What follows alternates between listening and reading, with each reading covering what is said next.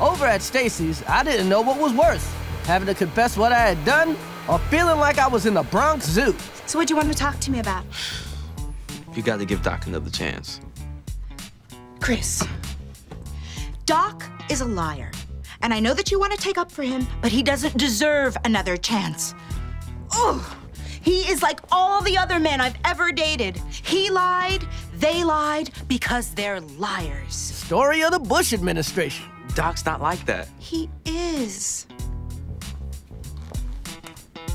Chris, don't grow up to be like that.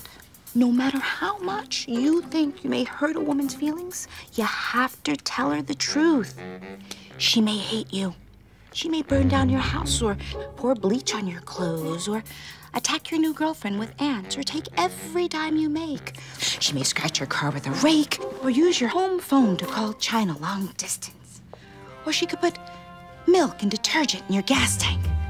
Or put turpentine and nail polish remover and itching powder in your underwear. She may glue your private parts to your leg. She may send an assassination threat to the president with your return address. Stacy. Doc didn't do anything. It was me. Now I lied. Chris, don't you see how he's using a child to make excuses for him? He's not. The truth is, Stacy, I don't like you. And I don't like how hard you're making me work. I was trying to get rid of you. Trying to break you and Doc up. What? Why wouldn't you like me?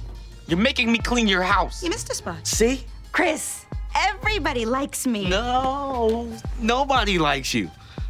Except for Doc and Drew doesn't count. He just likes pie.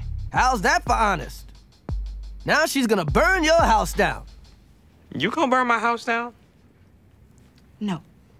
Glue my eyelids shut? Chris, no. Just a little surprised. A lot surprised. Well, Doc really misses you. He didn't do anything to deserve this, and neither did you. So, just wanted to say I'm sorry. Chris, I am very disappointed in you. And as soon as you finish washing the dishes, I want you out of my house. Where you going? I'm going to get my man. Unless Apocalypto throws a spear in you.